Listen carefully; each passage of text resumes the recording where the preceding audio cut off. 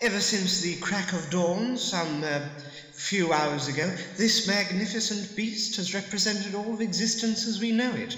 I'd give you an exact time span, but of course all my worldly belongings, including all clocks and other timekeeping devices, appear to have been subsumed into a gigantic omnipresent monofrog. I'm sure you found the same thing. You are but a blur, a big grey blob.